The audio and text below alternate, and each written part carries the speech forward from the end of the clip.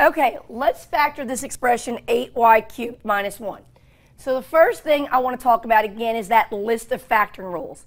The first rule of factoring is always GCF. Do the terms have a number or a variable in common? And if you look, 8y cubed and 1 do not have anything in common. You can divide them by to make them smaller. So there is no GCF. So then I would go to my second rule, which is called difference of perfect squares. And that's what I would look at. I'd see the difference sign here, and I would say, are all these terms perfect squares? Well, I know 1 is a perfect square. It's 1 times 1. But 8 is not a perfect square. You cannot multiply the same number to make 8. Nor is y cubed because it has an odd exponent. So the rule difference of perfect squares is out. I wouldn't even look at the trinomial rule because the word trinomial means 3 terms. So that's out. I wouldn't look at the grouping rule because grouping means you need 4 terms.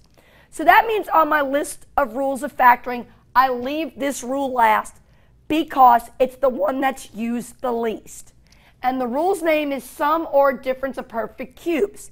Again, this rule means you need a binomial 2 terms connected by either adding or subtracting. Well, we have that. I have 2 terms connected by subtraction.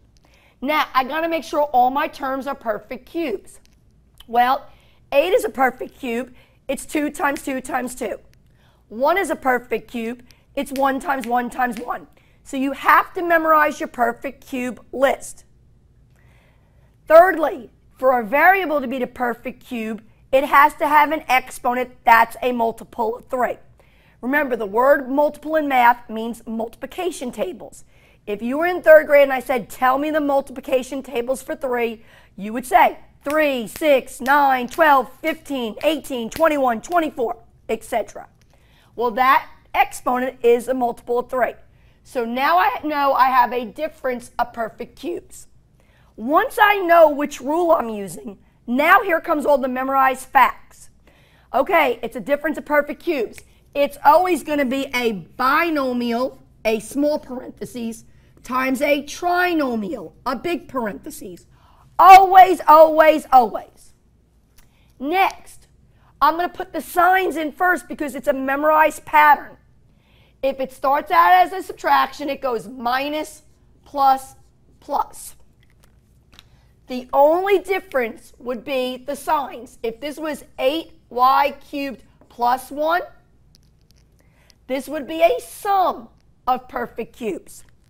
If it was a sum of perfect cubes, it still would be a binomial times a trinomial, only then the signs would go in a different pattern.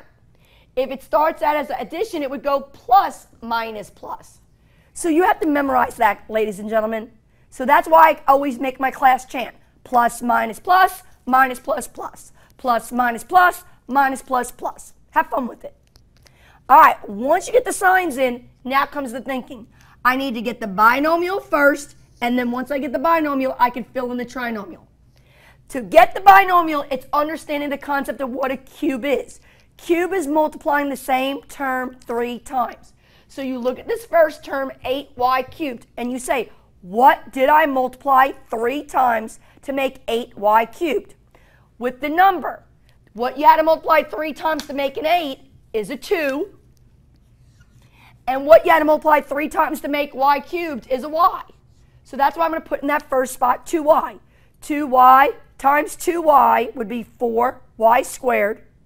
And 4y squared times another 2y would get me to 8y cubed. What did you multiply 3 times to give you a 1? Well, that's easy. Itself, 1. So that's how you get the binomial. You say to yourself, cubing means I had to multiply some term by itself 3 times. Once you get the binomial, you use these terms to make the trinomial. And I have my class say it out loud over and over again. Square the first, square the last, multiply to make the middle. Say it with me. Square the first, square the last, multiply to make the middle. Square this. What is 2y times 2y? 4y squared. It was first, I put that first. Square the last. Don't look at the symbol, just look at the number. What's 1 times 1? 1. I put that in the last spot, that one in the last spot. It's the middle that there's no thinking. You take these terms and multiply them together. 2y times 1 is 2y. If you want to check yourself, you know you could do multiplication. Okay? Now everybody look at this trinomial. It is a trinomial. Is it easy or difficult? This one's difficult. It has a 4 in front. We could do here all day trying to factor this with trial and error or do AC. I will tell you right now, this trinomial will never factor.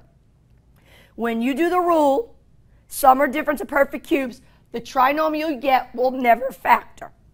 Okay, even if I change this from a difference of perfect cubes to a sum of perfect cubes, I'm going to get the same terms. I just have different signs. What did I multiply to give me 8y cubed? 2y.